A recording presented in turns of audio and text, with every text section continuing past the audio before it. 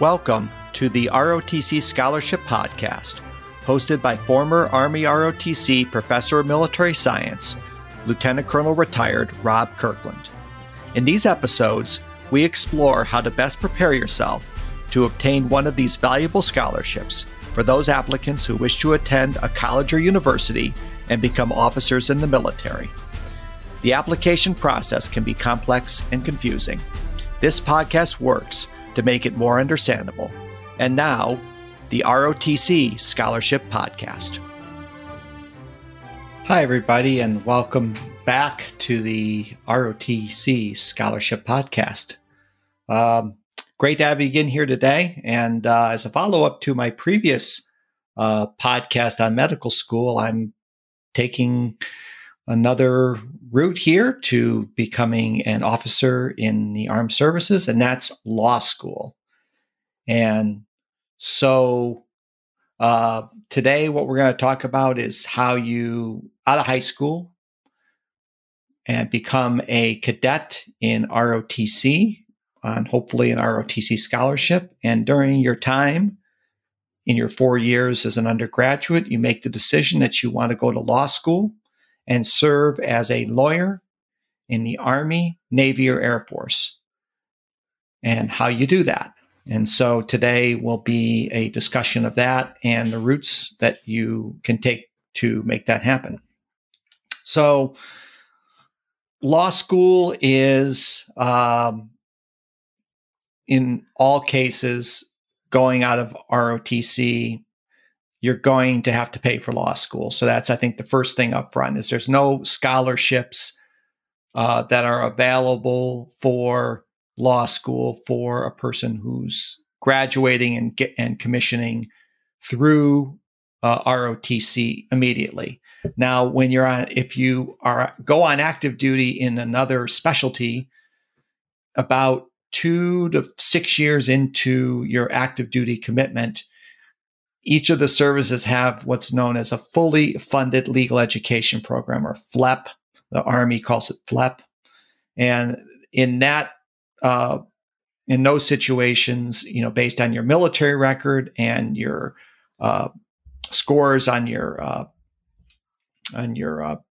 LSAT, you then will be selected as one of several candidates who then can go to law school and continue to serve as an active duty officer, and then serve in the JAG after they do your service, after you do your law school and become barred in a state in the Union. So, but we're not going to talk about the FLEP program today, or are we going to talk about students in Army ROTC or cadets in Army ROTC that are going to law school while they do Army ROTC?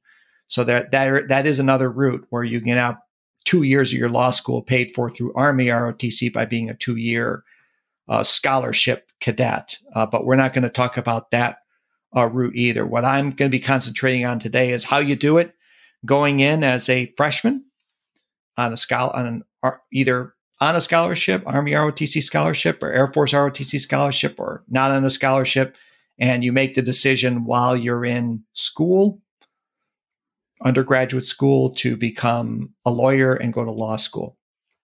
So bottom line is Army ROTC is the easiest. Air Force comes in second, and Navy, there is no route for Navy ROTC. So it's got to be Army or Air Force in order to make this happen with ROTC. So let me talk about Army first, and then we'll go ahead and tackle Air Force. So again, as I said, Army ROTC is probably the most certain route to become a lawyer.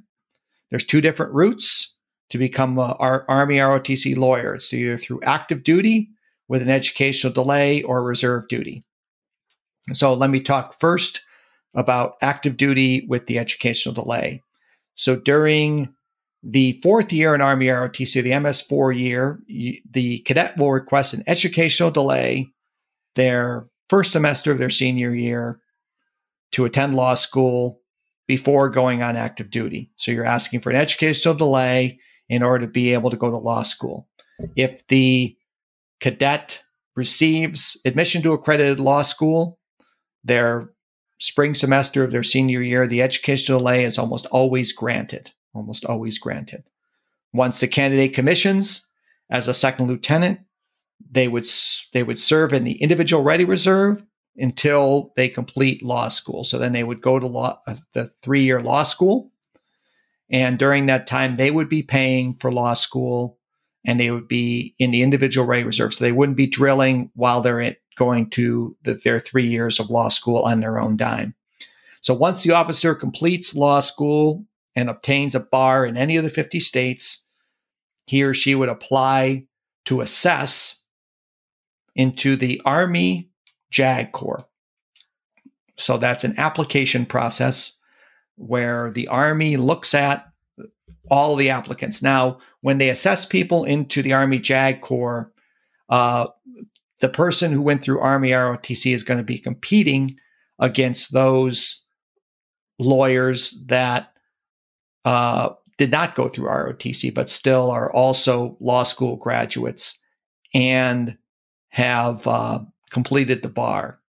However, being an Army ROTC gives you a huge advantage. At the present time, the selection rate is close to 100% for former Army ROTC cadets and Army ROTC graduates who go through the educational day through law school and apply for to go into the Army JAG. So right now, it's pretty much certain that if you're able to get through that you'll be able to become an Army lawyer. So that's really great news, and one certainly that shows very much of a pathway forward to become an Army JAG lawyer out of undergraduate Army ROTC. So let me talk about reserve duty as the other option. During your 4th year in Army ROTC, the candidate, instead of designate they want to go on active duty, would say that they want reserve duty, meaning the Army National Guard or Army Reserve. And that's pretty much certain that you're going to get the Guard and Reserve if you ask for that. So the officer would serve in the Guard or Reserve while attending law school. So while they're taking the 3 years of law school, the candidate or the law school student would drill in the Guard or Reserve. So what the candidate should do is work with a Guard and Reserve unit in order to perhaps work with a law or a JAG office as part of their drilling that they're doing as a law school student. So there's ways that you can work that with the Army National Guard and Army Reserve to do that. And then for the last 5 years of their commitment that they would have in the Army National Guard or Army Reserve, they would serve in the Guard or Reserve as a lawyer in the Army National Guard or Army Reserve.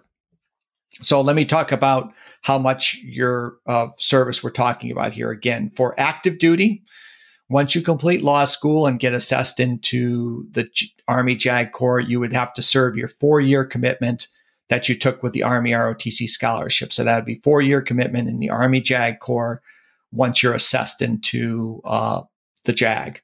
For Guard or Reserve, you've served 3 of the 8 years that you have to be in the Guard and Reserve as a officer when you're in law school, and then you have 5 years remaining once you are assessed into the JAG Corps into the Guard and Reserve. Assessment as a lawyer into the Guard and Reserve is pretty much certain if you complete law school and are serving as a officer in the Guard or Reserve.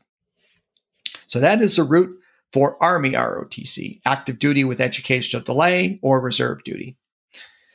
Let's talk next about Air Force. Air Force there's only one route for Air Force ROTC to become a lawyer. That's active duty with an educational delay. So pretty much the same as, or very, very similar to Army ROTC in that you have to request entry in. You have to request an educational delay through Air Force ROTC. So this barrier is probably the most difficult one to get. Is basically getting a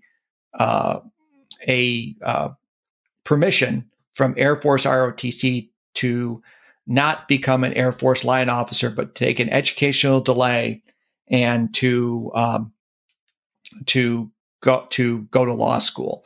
So right now, my understanding is that the selection rate for educational delay for law school for Air Force hovers around 40 to 45%. So that means, about half are going to get that educational delay and half are not. Okay. So what happens is, in order to get entry into the JAG Corps, so once you go get that educational delay, and you're the lucky 50% that get selected, and that 50% is based upon your performance in Air Force ROTC. Your grades are mainly the two biggest elements. So they kind of also judge whether or not they believe you're going to get into law school. So one way that you certainly could perhaps help your case with that is to take an LSAT early before they assess you as where they decide to get an educational delay in order to prove that you can get into law school. So there's certain techniques that you can work with the Air Force ROTC folks to determine what would make it more certain for you to get that educational delay. So if you're one of the 50% that eventually is allowed to take an educational delay and not serve in the line Air Force and to go to law school, you have to pay for law school on your own, just like the Army. And then when you complete law school and get barred in a state, you then have to do the same situation as the Army. You've got to apply for a session into the Air Force JAG Corps. So in talking to the people who run the Air Force JAG sessions, what they tell me is that it's not certain, but it's pretty much certain that if you're coming from Air Force ROTC on the educational delay, that you will be assessed into Air Force JAG as long as you're barred in a state and you've done all the things that you need to do to become a lawyer. So just like the Army ROTC graduate, the Air Force ROTC graduate has about the same certainty of be going on to the Air Force as a JAG as if they get through the program. So again, the biggest barrier seemingly for the Air Force ROTC, is getting that educational delay, which runs at about 50%. But my thinking is that you can probably figure out a way to maybe mitigate some of those things, some of those barriers of that 50% through your time in Air Force ROTC to make it more certain that you'll become an Air Force JAG officer, or get that educational lane and eventually become an Air Force JAG officer. So I think another major barrier that I think needs to be talked about Air Force is the major out of high school that you got to designate. So keep in mind with Air Force ROTC that about 70% or more of scholarships are granted to technical majors, and this mostly is majors with engineer attached to it. So since most technical majors likely do not provide a firm foundation for law school, an Air Force ROTC technical scholarship recipient may, in my mind at least, may be disadvantaged and probably should try to compete for a non-technical scholarship out of high school. So I had a candidate this year who wants to go the law school route and made the decision, rather than apply for a technical major, apply for the general studies major. And so they got accepted on a general studies major on a Type 7 scholarship, which basically pays 4 years of in-state tuition. And so they made the decision to go to a Texas school, which is all their students they consider in-state who are on a Type 7 scholarship. So he's having all 4 years of college paid for in a Type 7. And then he's able to major in pre-law in college to best prepare him in order for that, to get that educational delay for Air Force ROTC in order to be able to go to law school and then become a JAG officer in the Air Force. Okay.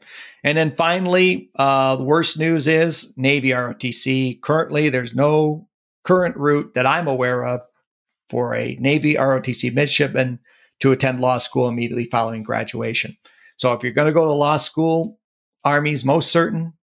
Air Force, the biggest barrier is the getting that educational delay. And Navy, there is no route. So you want to be a lawyer, you want to do ROTC and not go through the fully funded legal education program and go on active duty, go Army or go Air Force. And then want to talk about dual admission programs. And I think this is another important aspect of things here that sometimes is often missed by applicants. And this, what we mean by dual admission programs is that if you're a high school student and you know you want to be a lawyer, when you apply out of high school, consider what we call dual admission programs, which offers automatic admittance to a law school upon completion of the undergraduate program. So one great example in my mind is Nova Southeastern University in the Miami, Florida area, which guarantees admission to their law school. And so it has the added benefit, in my mind, for an Army ROTC cadet or Air Force ROTC cadet, or an Army ROTC scholarship cadet, or an Air Force ROTC scholarship cadet on a Type 1, Nova Southeastern will provide free room and board for you for your undergraduate. So a candidate who secures admission to Nova Southeastern program, as well as the Army Air Force ROTC scholarship, would have zero out of their pocket for undergraduate education and have close to a foolproof route to becoming a lawyer in the Nova Southeastern University Law School. So pretty good deal there. And I know there's other schools nationwide that do that, but I just want to put the bug in the ear about Nova Southeastern in that they have that program to get into law school, but that they also are very, very generous with their scholarship, their ROTC scholarship candidates, in that they provide room and board also when you're an undergraduate. So let me go ahead and summarize here. Army ROTC is probably the most certain route to becoming a lawyer in the armed services, and also has a possibility of serving as a lawyer in the Army Reserve or Army National Guard. If you're accepted to an accredited law school, it's pretty much guaranteed that an Army ROTC cadet will receive an educational delay. If you're almost certain to be assessed in the JAG lawyer, either in active duty or in the reserves. Air Force is somewhat restricted by the need to compete for an educational delay, and the fact that, as when I talked to the person who runs the accession for Air Force, is that it's somewhat of a small mission for the Air Force JAG each year.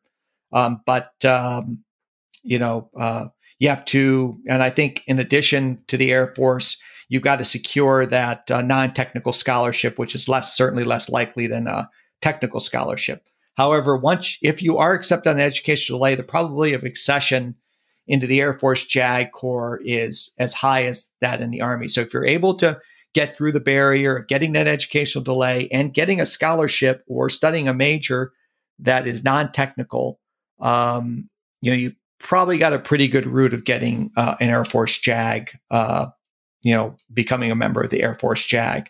And finally, the Navy currently there's not a way for Navy midshipmen to attend law school after commissioning. So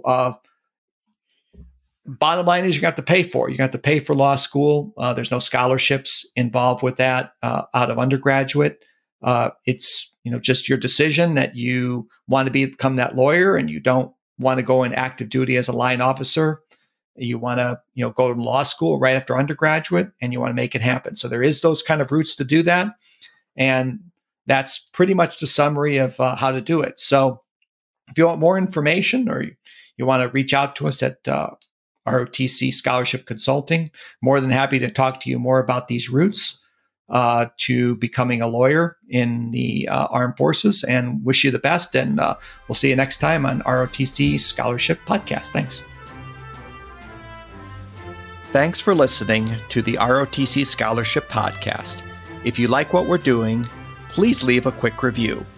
If you have any questions or want more information about ROTC or our consulting services, please visit our website at rotcconsulting.com.